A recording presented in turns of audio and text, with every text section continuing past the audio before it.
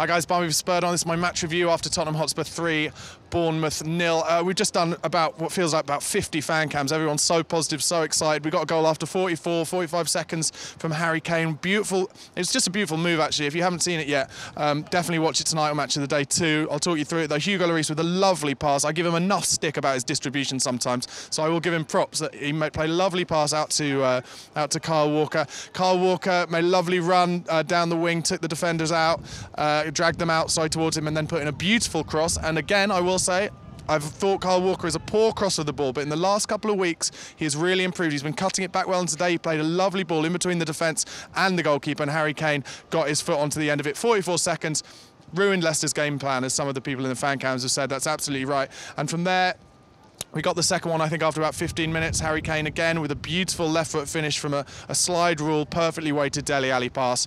And I will say, you know, there are enough players in the Premier League who are not strong on both feet, but Harry Kane never afraid to take it on his left foot, and a beautiful, beautiful finish into the bottom right-hand corner. And from there, you know, someone said it, but it's true, it felt a bit more like a friendly game then. I think Bournemouth didn't really want to, they played a bit better second half, but they didn't really want to overexert themselves. They knew the game was gone. And Spurs, they knew that they had a few players on bookings, and got bigger fish to fry, bigger games coming along. International break, then Liverpool away and Man United at home.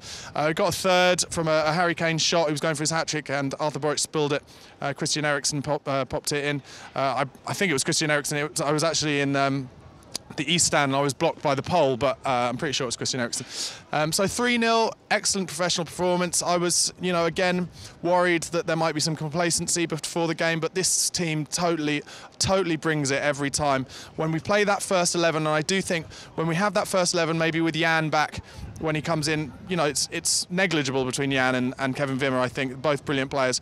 But if we play our first 11 and keep injuries and suspensions away for the last 7 games of the season, I do think we will be there or thereabouts. I really do.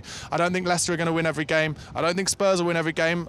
In my predictions, I've got Liverpool away to be a draw, so anything more than that would be a bonus for me in the next game. But I have to say as well, in my predictions, I had Palace to get a draw against Leicester on Saturday, and they didn't. So, you know, no one can predict what's going to happen in this league. It's been crazy all season, but the key is, when it comes to it, when it comes to the big games, we have done incredibly well so far, other than maybe the Leicester at home game here.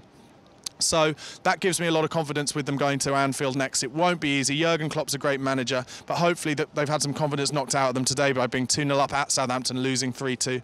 And also, Southampton have got Leicester next. Let's really hope that they can somehow get some kind of result against them there. But massively important today as well behind us, because we needed to keep that 6-point level between us and Woolwich behind us. And of course, I'm pretty sure that Man United beat Man City at the Etihad, so it's all closed up in that top 4. But let's fight for it. Let's guarantee that Champions League football, then look up and try and win that championship. Like I've said, if we're there or thereabouts in the last 3 games, things could get very interesting. Anyway, guys, let me know what you thought of my match review. Let me know what you thought of the game and who really impressed you in the comment section below. Don't forget to subscribe to the channel on YouTube and follow us on Twitter @SpurredOnTV. Come on, you Spurs.